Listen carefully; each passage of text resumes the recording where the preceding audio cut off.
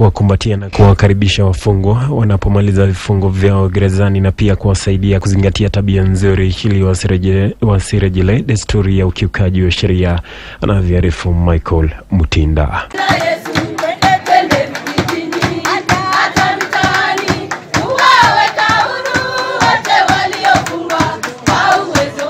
Wakilishi hawa wawili wateule wa bunge la kaunti ya Makueni, Martina Kimilu na Sharon Mutinda, walijumuika na wafungwa katika gereza la wanawake na rumande ya Makueni kwa sikukuu maalum. Hatua wanayosema walichukua ili kuwatia nguvu wafungwa hawa, sawia na kuwafanya wafungwa hawa kujisikia kuwa pia wao ni watu.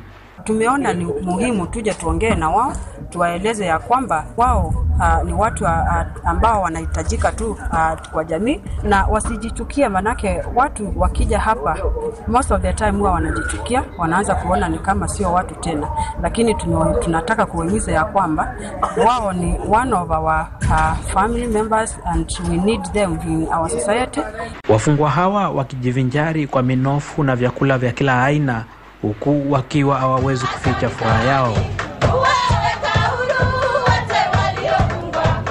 Afisa mkuu msimamizi wa gereza na rumande Patrick Naibei amewashukuru wawili hao kwa kuwa na moyo huo wa kusaidia, huku akioji kuwa wafungwa wengi kwenye gereza hili hawana watu wa kuwatembelea. Watu wamepikiwa chapati, walinunua kuku, walinunua nyama, watu wamekula pilau, wamekula nyama ya kuku, wamekula ya ng'ombe, na wote pamoja wamefurahi sana.